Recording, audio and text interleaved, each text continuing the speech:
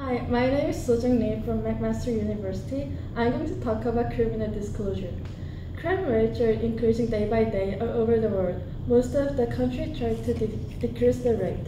Some groups make a voice to open the ex-convicts' personal information to the public in order to decrease the rate.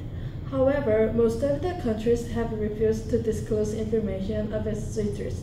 Then, is this really wise to disclose their information? Of course, disclose the information of people in jail because it was a really small crime like theft or light assault is too harsh punishment. So let's accept them from this talk. Let's talk about the benefit from the disclosed information of criminals. Public knows that this person was the criminal, so they can protect themselves from the potential crime that could be caused by ex-convict. Also, people who never commit a crime once may be afraid to disclose their information and they won't commit a crime. Then we could decrease the crime rate. Fundamentally, why did those people commit the crime? In the old days, even only 10 years ago, the crime was mostly sneak thief or solidities and their purpose was money. However, nowadays, crime for revenge, indiscriminated crime, or sexual assault are majority of the crime. The reason that this person committed the crime is they are not satisfied with the society. Psychologically, before they committed a crime, they think other people are living well, but I'm not. The reason that I'm poor or unhappy is this society. Then let's think this way. If the information is disclosed to society, no one wants to live near them, work with them, or love them.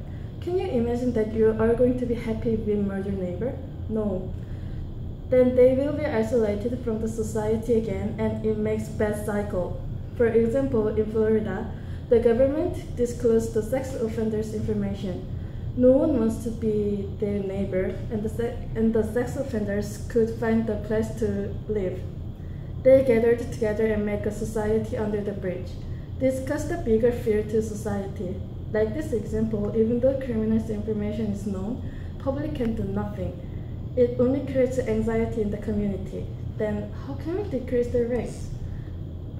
One community in Canada made a group secretly which helps ex-convicts to be adopted to their community. They tell him about the bus routes or small information like which restaurants is good and be friends of him. Due to their effort, ex-convicts could adapt to society well, and the crime rates of the community decreased.